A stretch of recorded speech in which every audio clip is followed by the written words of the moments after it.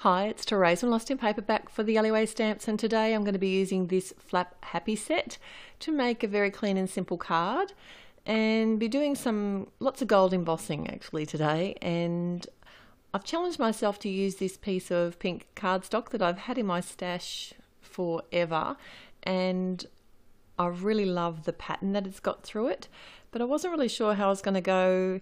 I thought I'd just give it a whirl, and I'm stamping the bird directly onto the cardstock even though it's a textured cardstock, and then I'm wanting to emboss it in gold, and I've got the Wow Rich Pale Gold embossing powder here.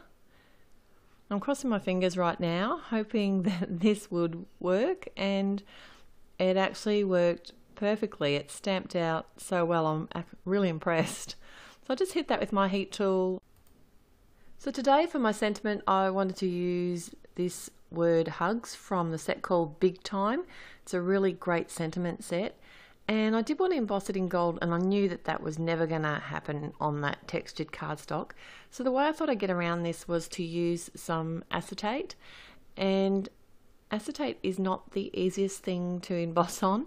So what I've done here is I've given myself a little tab to hold onto it so I don't touch my fingers onto the acetate, and I've just used a post-it note to do that, and then I'll just add my embossing powder directly to that and then tap off any excess.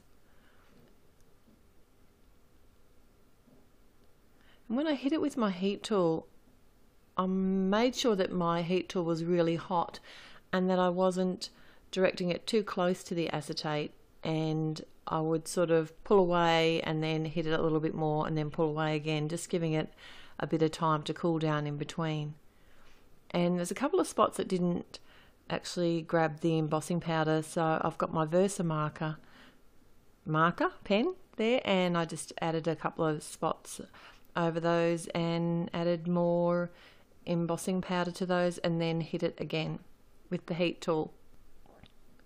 So I'm cutting out my sentiment now and just leaving a small border around there, and I've also embossed the bird's head one more time just because I didn't want the eyes to be pink, and I thought I'd just colour that up and then fussy cut that out. And I'm just using some Copics there and just being careful not really to touch the embossing powder because Copics don't really like embossing powder.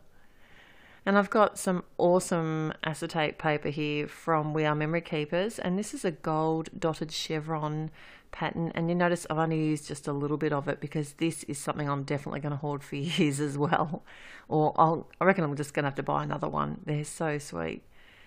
So what I want to do is actually pop this up with my front panel, and to do that I'm just sort of laying that on top, and I've added some stamp runner to the back of my pink panel, and then I can cut off any excess. And I've used some foam tape on the back so that I can pop that whole section up on the front of the card.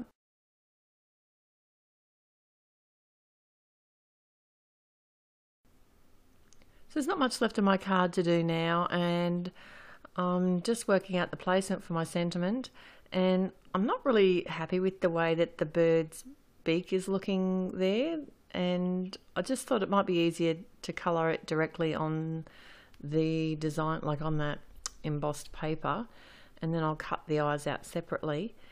And there was a few ways I thought I could have attached this hugs sentiment, and I'm using these horrible clear pop dots that I've got, and I'm cutting them small. They don't stick very well, so I hate using them, but I really wanted this to sit up off the card front. So what I've done is added a bit of multi-matte medium to the back just to make sure that it stays, and that way it is popped up. But I could have just actually added the multi-medium behind the embossed area and set it directly on the card front. I just wanted that bit of height. And I'm using the liquid glue to add the eyes of the bird as well. And that's my finished card for today.